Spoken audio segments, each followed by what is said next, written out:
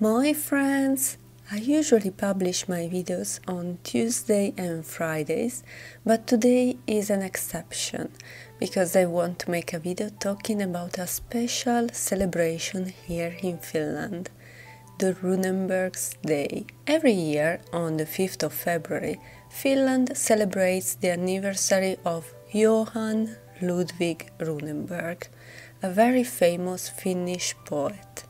Celebrations involve the raising of the flags and my favorite part, eating the delicious Runeberg Torte. So I thought that today we can paint Runeberg Torte together, while I will talk in more details about the poet and the super tasty Runeberg Torte. So without further ado, let's get started!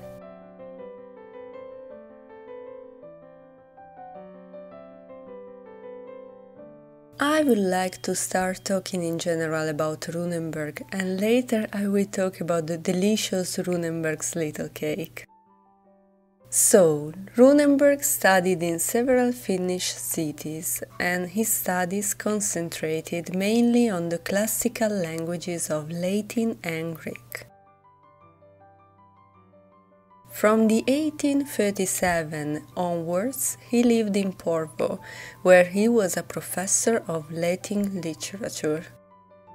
Runeberg wrote in Swedish, and many of his poems focused on life in rural Finland, but he is best known for the Tales of Ensingstall. This is considered the greatest Finnish epic poem outside the native Kalevala tradition. The first chapter of the poem, Maamme, that means our land in English, became the national anthem of Finland.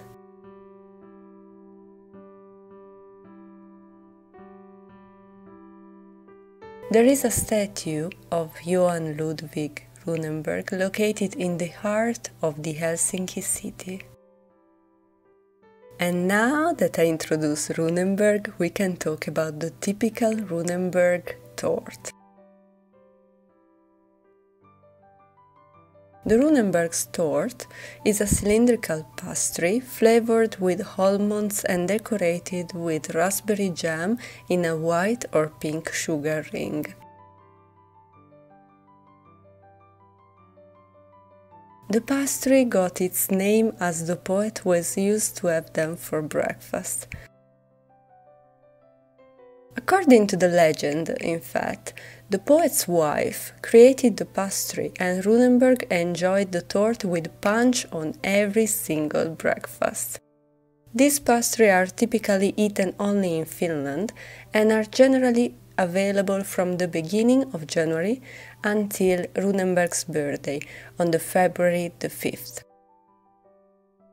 But I can say to you that actually I found them in the biggest supermarket almost all year around, and sometimes also with a big discount. If you come to Finland, I really recommend to get this pastry because they are amazing, and I can assure you that it will be difficult to stop eating them after you try them for the first time. Let me know in the comment down below if you ever tried the Runeberg's Torte or if you would like to do that after seeing this video.